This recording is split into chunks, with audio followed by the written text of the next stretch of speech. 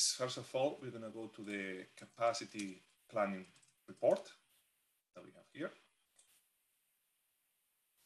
All we can see is that we have different categories. We have CPU, memory, interface, traffic, and VPN. This is important because we can forecast capacity not only for the main four metrics, CPU, memory, traffic, and disk, but also for any other metric that we have in SevOne. As you can see here, what we're doing is we have selected the group. We can select a specific group of groups or a specific device or devices. And this will allow us to define the scope of the report. In this case, we only have the P1 devices in this case, but we can change it to any other of the existing groups that we have in SevOne. Let me close this. As you can see all the groups. And then what we have here is the similar view for all the tabs where we can see the trend. This is the devices, this is the object, this is the indicator. This is the average for the last 24 hours, and you can see the forecast for the next 7 days. You can select next 7 days, next month, next 3 months. So there are different options to forecast the capacity. Also, we have color coding to make it easy to understand if this is poor or not, or it's going to be a potential problem. Then some people, instead of seeing this, prefer to read it in a different way. I want to see how many days, how much time until I reach capacity, or until I reach 90% or any other threshold. That's something that we can do here as well. In this case, you can see we have a different set of devices because based on this information, it's going to be different. And we can see the objects, we can see the metric, we can see the average for the last 24 hours.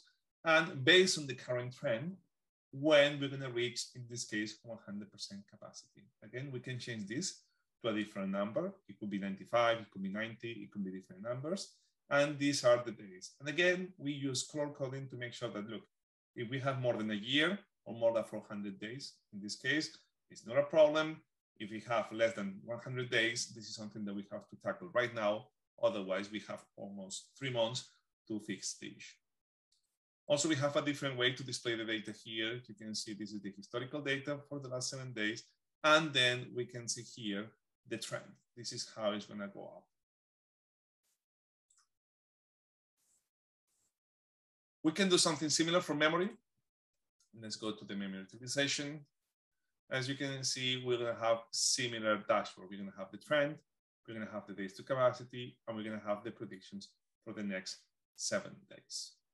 In this case, you can see that some of them in 7 days is going to grow a little bit, but in terms of reaching capacity, we only have this one that it has 300 days more or less to reach capacity. The rest is more than 1,000.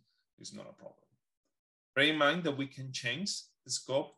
Now I'm in P1, but what I can do is, for example, select, I don't know, New York and London, and actually remove the P1.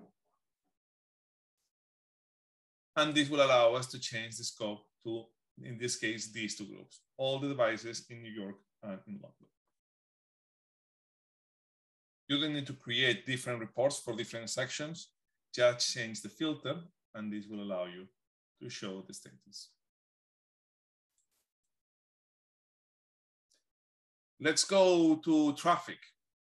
Let's go to traffic. Again, what we're going to do is change the group. Now let's go to Chicago, as an example. The view you can see in this case is exactly the same as before. We have the capacity for the next 7 days. We have the days to capacity as well. We have the trend. And as mentioned before, we can define which device or which group of the devices we want to display on this report.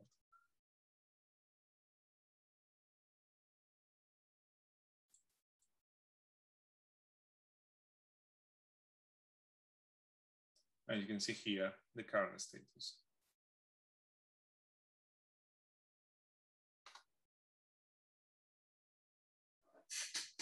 What else can we do? Well, we can go to disk, for example. And now instead of selecting a group, for example, in this case, there is no devices, what we're going to do is select a list of devices. For example, I'm going to select the load balancers. I think I have load balancers. So I'm going to select these two. And as you can see, we can also not only select the scope of the report based on device groups. We can also do it based on specific devices. In this case, we haven't chosen color coding. That's absolutely fine. You can choose whether to show color coding or not. You can see that the problem, everything is very simple, so everything is fine. So it doesn't look that we have any problem. There is no growth in terms of disk. Let me remove these filters, and let's go to the next stage, that is the VPN. As we mentioned before, you can create trends with any single metric. It doesn't have to be CPU, memory, interface, or this. For example, this is the number of VPN connections. When we did the shift to work from home, this impacted a lot. So it was very important to know the trend until when I'm gonna grow, how much capacity I have until I reach my 100% capacity.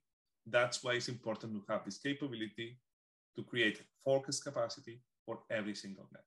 And that's what we're doing here. In this case, it looks pretty normal. We have more than enough capacity to reach 100% capacity. So there is no problem. You can see the trend is quite steady. We don't have problems. But what is important here is that we can monitor, we can forecast and trend any single metric that we are monitoring. Can be a custom metric, can be from SNMP, can be from any other methods that we have to monitor data inside.